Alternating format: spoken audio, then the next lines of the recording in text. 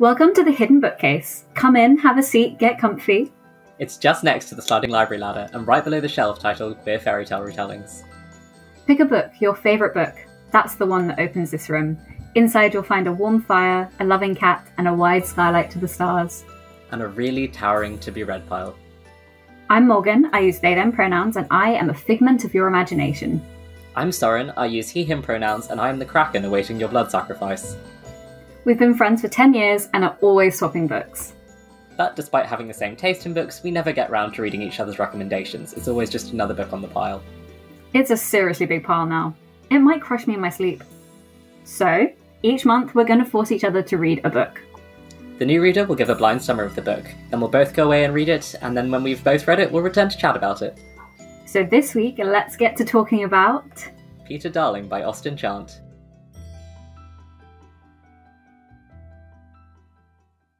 So, Morgan, tell us all about Peter Darling. So, Peter Darling by Austin Chant is a sequel/retelling of Peter Pan by JM Barrie. It is a trans retelling where Peter and Wendy are the same person and Peter is a trans man.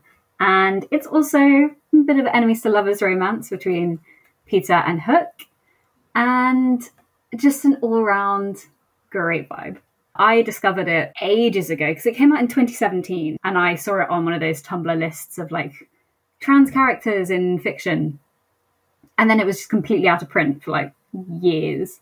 And so I finally found it when it went into reprint last year, and I read it during Freshers Week and just could not put it down. I was literally at my table at the Fresher stall at uni, just reading it whilst there was no one at the table, just going, I need to finish it. Oh my God.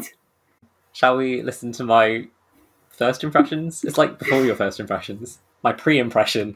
Your pre-impressions. I'm very curious. I'm very curious to listen to this. So, what do I know about Peter Darling by Austin Chant? I think the answer is very little, much like Morgan with Dark and Deepest Red last time. I know that it's a Peter Pan retelling, and I know that it has a trans male character in it because I found it on a list of them when I was looking a long time ago. And I think that quite possibly it involves Wendy and Peter actually being the same person, and Wendy like transitioning and then becoming Peter, if that makes sense. So I'm not entirely sure if that's true. That's my guess, I suppose. And I'm looking at the cover, but it leaves a lot to the imagination. It seems like Peter's going to fly off the Jolly Roger at some point and maybe fight a Kraken. So that's fun. I believe the Kraken might actually be trying to consume Neverland now that I'm looking more closely at it. So that's a lot more action than I guess was expecting. I don't really know anything about the plot or the plot beats, so I guess I'm going to have to find out. So we basically, word for word, said the exact same thing. That was... I mean, okay, I didn't know about the enemies to lovers aspect. I will say that out the gate. That took me completely by surprise, in the best way possible. I did not know that that was a feature of this book. Yeah, I like your review of the cover. Because this is the reprint cover, because it was originally like very blank cover, very like blue and green vibey, whereas now it's got actual pictures on it. Yeah, it sort of has that sort of old woodcut impression that is kind of evocative of the original Peter Pan, which is quite nice. Yes. And I think it's Tink on the D in Darling, the sort of embellished D, which is very cute. Oh, I hadn't noticed that. Oh my God. She's very small, but I think that is her. That's so cute. Speaking of Tink, fairies in this world.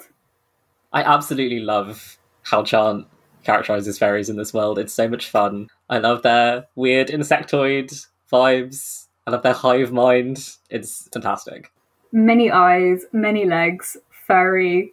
Literally, what more could you want? What more could you want? And I thought that was kind of an interesting, I don't know, jumping off from the original. In the original, they have kind of a weird thing going on in the actual text, but not to this extent. I remember that they have like gendered glows, which I always thought was a bit weird. But they have a non-binary gendered glow as well, which is also interesting. I literally just re-listened to it and did not catch. Do you not remember the gendered glows, Morgan? The most important aspect of Peter Pan.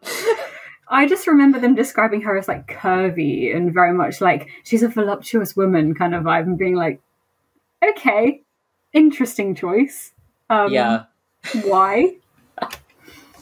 But making them insects, I think, was a fun move. And Yes. I think it's also a very interesting move, given that you're getting an older Peter's Neverland, and how his imagination a bit might have changed as he grew up. Ooh, that's a good point. The sort of stereotypical fairy description is just teeny tiny human woman. There is that sort of trope in fantasy of it's humanoid but slightly different. It's humanoid but longer. It's humanoid but shorter. It's humanoid but they glow. And It's humanoid but long. Is that elves? Yeah. I mean, you're not wrong. So I think it's really interesting to be like, actually, let's make them a bit more alien, a bit more other. Let's make them vibey. Let's make them insects. Let's talk about the gay. Let's talk about the gay. It's extremely gay. One of my first notes is we are only 41 pages in, and here we have a sword-to-throat homosexual moment. That's the truly iconic moment. That's the like, oh, it's gay.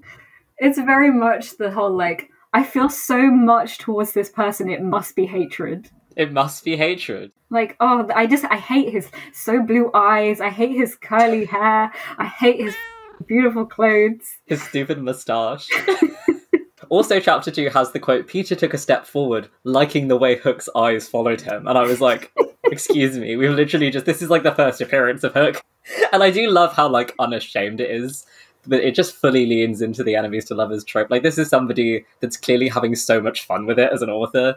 And I was having so much fun with it as a reader. It's very much just like, it has that fanfiction-y vibe, which we all love. It does. When we have like enemies to lovers in literary fiction, it's always very much like towing the line. It's almost very much like, but they're not really enemies, but they never really hurt each other. Or there's some weird power dynamic that is just a bit gross. Yeah. But specifically here, they are on such an equal playing field, and they do understand each other. And like, you know, we love a good trope of no one else matters in this world, only it's literal. Literally, they are the only two people in the world, apart from Ernest, but Ernest is just out there being gay on his own. He's fine.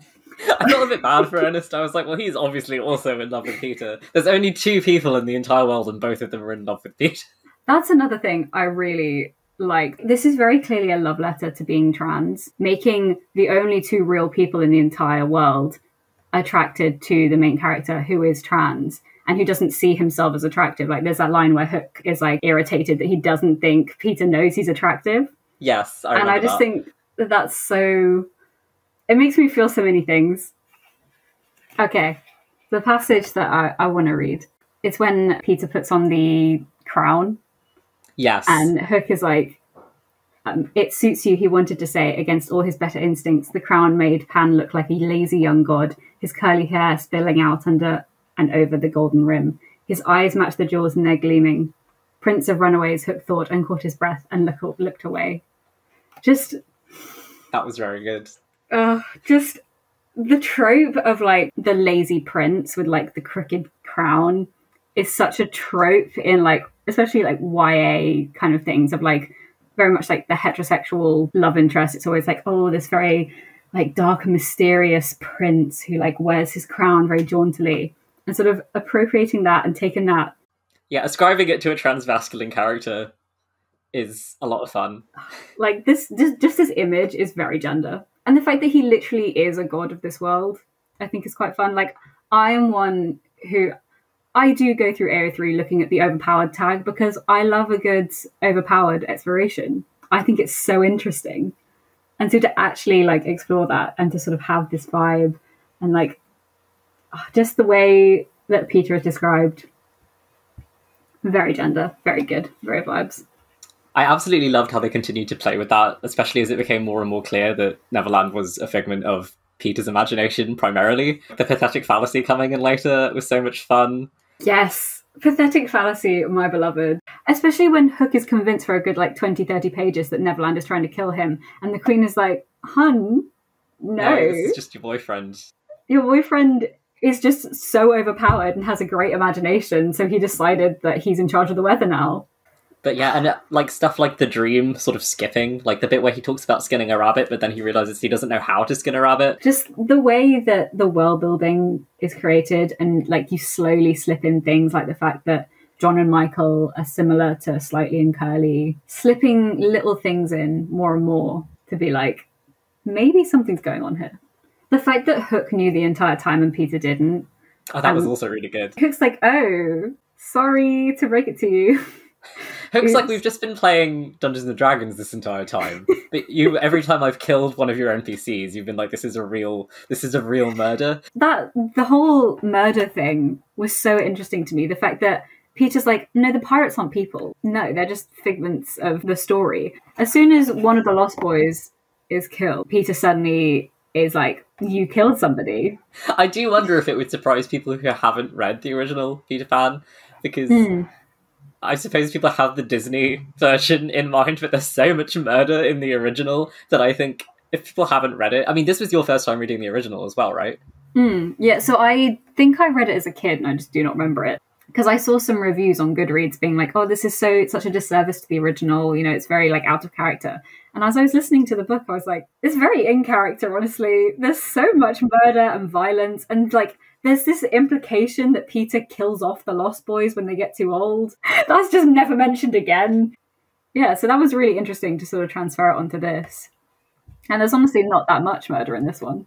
Yeah, there's less murder comparatively, but I also thought it was really interesting that it became something that he, like, equated with his masculinity. It was, like, a very immature, I guess, concept of masculinity. Like, oh, obviously this is what I want to do because this is what men do, is, like, fight and kill each other and stuff. Whereas there was Ernest and Hook who were, like, enjoying Neverland because they were able to not do those toxic masculinity things, in that they were queer men who experienced their masculinity differently to what was the norm, where you know, go do your boxing match at the end of the day of being a gentleman to get all of your manly urges out, or whatever it was.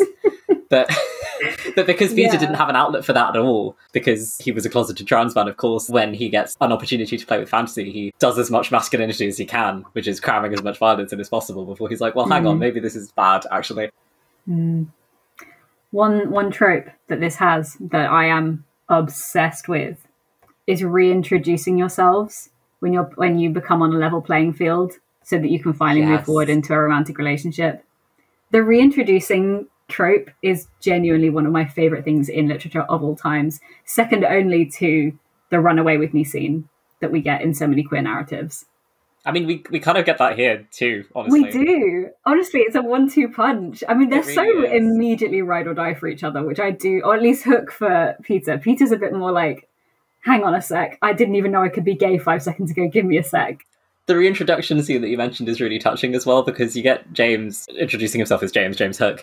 But when Peter introduces himself as Peter, Hook doesn't question it at all, which I thought was really sweet, because it's this thing of they are living in this fantasy world, and Hook is trying to get information about Peter's past, and he wants to go back into the real world by the end of the novel. He realizes that, like, they can't live in this strange fantasy for the rest of their lives. But when Peter says his name is Peter, he's not like, I'm going to question that further or push for a surname or anything. He just accepts that. And also, speaking of tropes, there's a wound care scene. There's multiple wound care scenes. There is a wound care. There's a yes.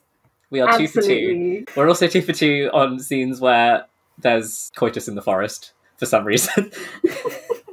What is it with fairy tale retellings and coitus in the forest? I don't know. I have a question. Go for it. If you woke up and you found yourself in a fantasy land where everything you wished was true, would you bother leaving? Because I'm going to be honest, the entire time of the novel, when Hook's like, oh my god, I need to go home, it stole my whole life from me, I'm like, I would stay. Like, it seems so much more chill. Like, okay, yeah, no one else is real, but now you two are real. You've got each other. I remember thinking if there's, like, one criticism that I would have, it would maybe be that there wasn't enough appeal put into real life. Like, I appreciate that this is sort of a mental illness metaphor and an escapism metaphor. You know, both of them have very self-destructive tendencies throughout. But especially with the understanding that they're going back to, like, Victorian England, and especially with there being a risk that they might not even be together when they go back, and that they would have to find each other again. It's just so dangerous and depressing, the alternative to Neverland. And I could see that, like, okay, maybe Neverland has, like, no challenges. It's that sort of the end of the good place thing. Spoilers for the end of the good place. Where, you know, if everything's perfect all the time, then eventually it's just going to become completely monotone. But they have been introducing challenges to Neverland because of the way that it works. If they want challenge, it gives them challenge. They even make a joke about that, where Peter says, can't he just wish an exit so that they can get out? And then Hook says, that's kind of not really in the spirit of the thing, is it? And then they just keep going. So... You know... And like, I think it's interesting that Hook is so adamant about leaving because like he left the real world because of grief, but he was, you know, an autonomous adult. He had his own house, you know, he could do his own thing. Whereas Peter is so adamant to stay because he's never had any autonomy of his own. And they're going back to very different things. And I don't think Hook quite understands that like the reality that Peter left was awful. Like Neverland, in fact, is better than where he was. Completely agree with that. Especially, you're right with the grief aspect of it. You know, hanging around with a weird simulacrum of your dead boyfriend is probably not a good idea for your mental health. So Hook coming out of it does seem like a healthy thing. But in comparison, yeah, what's Peter gonna do? At the end of the day, Hook is a cis man. Like, he has a lot more autonomy in the world. By implication, he's a financially independent cis man with, you know, his own house, his own land, his own career as an artist. He does seem to be far more privileged, basically, I suppose, than Peter. Yeah. But during their fight scene, not fight, but like, because they're not in the same place, but like, Peter is fighting Hook with the weather, so... You know, yes. But the fact that they go to each other's spaces in hopes of finding each other, like Peter goes to the cave because he hopes that Hook will come and find him, whereas Hook goes to the mountain because that's the only place he can think of that Peter would go. That's true, like, we understand each other kind of moment. That was very sweet. I did like that a lot. Speaking of the cave, I just loved Hook's passion for clothes so much. I thought that was really fun. Yeah, he's like, no, seriously, let's look at these boots. Seriously. I feel like that's one of those traits that people are hesitant to give gay characters because they are like worried about leaning into the stereotype. But it was just really fun to have a gay man who's just so into his clothes, and it was like not framed as embarrassing or anything. And of course his fantasy would be full of fantastic clothes. It was clothes, adventure, and a worthy opponent. Who could ask for more? I mean, I'm on this guy's side, absolutely. And the fairy tale cottage that they have at the end was good. The fact that it was dusty, I was very glad of, because I was like, Hook's been gone a while. If this house isn't screwed, then I don't understand the magic system here. So I really appreciated them waking up and immediately sneezing and immediately being like, wow, this has been reclaimed by nature. But also they're used to that because they've been sleeping on the floor for the past 15 years. I really appreciated how both of them were different in the real world. Hook is not the same person in Neverland as he is in the real world. And sort of Peter recognizing that he isn't the only one who's been putting on this grand persona. Also, the fact that Peter has manners in the real world was quite funny. Like the pleases and thank yous just suddenly popping out as soon as he's in the real world. I like that a lot. And I always love when fiction explores that like idealized self versus actual self and the rift between that, but also the similarities between that. And that was done very well, even though it was like a brief period of time to do it in because it was only the last chapter, I think. Yeah, I would read a whole sequel about them trying to acclimatize to real life. Oh, absolutely. And just living their cottagecore dream as an artist and a writer. Peter's going to repeatedly jump off things because he still thinks that he can fly. Yeah, speaking of the flying, the fact that he has fairy dust in his blood, I thought was really cool. There was one thing, though, that I got so excited about, and then it didn't happen, which is when they're talking about fairy dust and fairy dust having healing properties. They talk about how Peter's blood activates the rune things, and Hook's doesn't. And then Hook is injured, and then they're outside, and then Peter goes, oh no, you need fairy dust to heal, and then he goes and gets some fairies. And I was like, why doesn't he just use his blood? I appreciate that maybe that's not how it works, but the drama of that scene would have been great, and they'd set it up perfectly, and then it just doesn't happen, and I was very upset. You could have a whole, like, Phoenix Tears thing of, like, Peter, like, crying over the wound, and then it healing. Maybe he could even kiss the wound, we could have a little bit of a Steven Universe moment. It'd probably be in a spit, which is kind of gross. I mean, same thing happens at the end of Tangled, so... Morgan, who was your favourite character? Peter. I would steal that man's gender in a second. Can I ask, did you have a gender interview for Peter as a child? Because I did, and I'm wondering if this is like a universal experience. I think so. I think just completely how unhinged he is. Like, I'm always a sucker for unhinged characters to begin with. And his complete refusal to believe in things he doesn't want to believe in. Again, it's the lazy god image. It's the spilling curls over the crown. I'm like, absolutely, give me that, please. What about you? I think it was Peter marginally. I did also really like Hook, though. I had a soft spot for him. I liked that he was a bit more chill. I felt like I could maybe relate to him a bit more personality-wise, even though I did still enjoy Peter's complete unhingedness. I do need to give a shout out to Tink because I thought she was so interesting. The fact that she had grey hair and she was old and she was still like, I'm going to support you. And the fact that she just became friends with Hook whilst Peter was gone and they just commiserated about how annoying he was. I would love more content of the two of them bad-mouthing Peter behind his back. Actually, the Fairy Queen as well. Can we get a moment to appreciate her, because she was also extremely cool. She Very gullible. was kind of there to deliver exposition, and she had such gravitas that it was okay. Very regal, very vibey. Very much just like, oh, you two again. Jesus Christ. These gays are ruining my entire kingdom with their pining. Could you not? Could you take it to the real world, please? Yeah, you know what? If anything, I feel like maybe the Queen should have been more enthusiastic about them leaving. I mean, I know she was already enthusiastic, but I feel like this should have been like her entire plotline of her just being like, can you please get out because you are going to tear Netherland to shreds? You know, maybe even that could have been a reason for them to have to leave, you know? Neverland is a shelter for people that need it, but if you guys stay, you're going to tear it to shreds. You need to leave so that other people can use it before you literally tear it to shreds with your gay yearning for each other. Oh, I do have to talk about another scene, actually. Oh, absolutely, go for it. Hook and Ernest in the cave. But mainly because, like, I find it so interesting when a character's like, you know, you're not real, right? And then I love how the boys react to that, of just like, wow, Hook told Ernest that we're not real. Bit of a bummer. Anyway. And like Hook's realization and just that, oh, you too. Oof. I'm amazed that Hook didn't pick up on it earlier, because I felt like Ernest coming in and influencing all of the Lost Boys to stop being murderous, mindless creatures, and telling them about like democracy and peace negotiations was kind of like a dead giveaway that this was like a person with a brain and not just like another figment of Peter's imagination. But you know, Hook had been there for a while. I feel like he was also starting to get a bit fuzzy on the whole real, not real thing.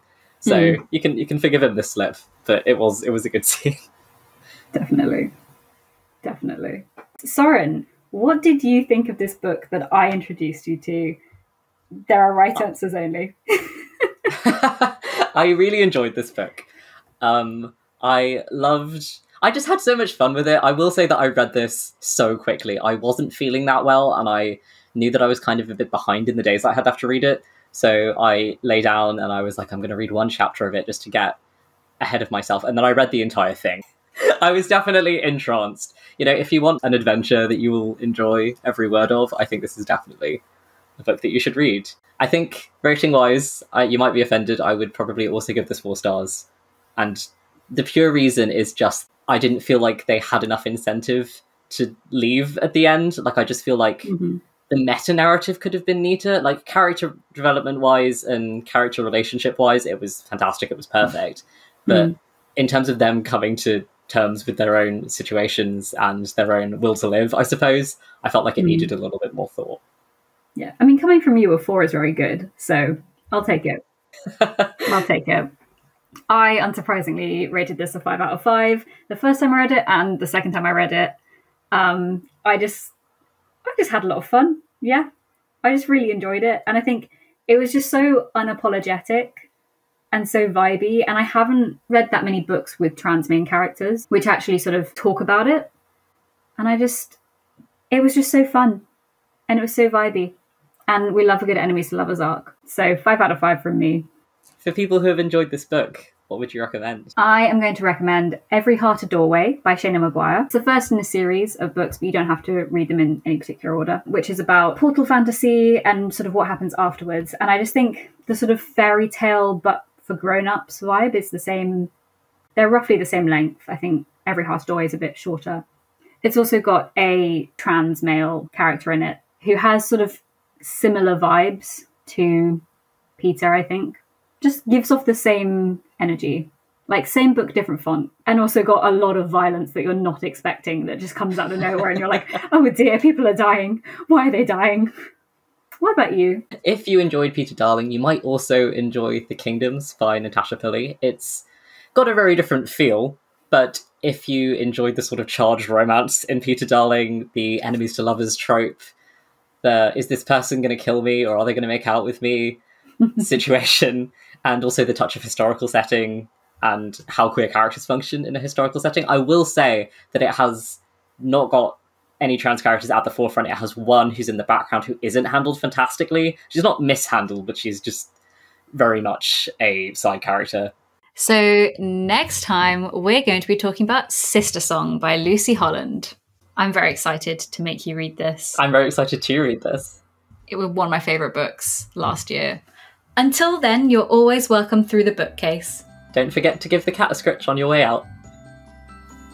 Thank you for listening to The Hidden Bookcase, a production of Planar Prod. On this episode, you heard Morgan Greensmith and Soren Briarwood discussing Peter Darling by Austin Chant. You can find out more about this book at austinchant.com, and you can follow Chant at SAChant on Twitter. July is Historical Fiction Month at The Hidden Bookcase. On our next episode, which will be out on Monday, the 4th of July, we'll be discussing Sistersong by Lucy Holland. We hope to see you then, and in the meantime, you're always welcome through the bookcase.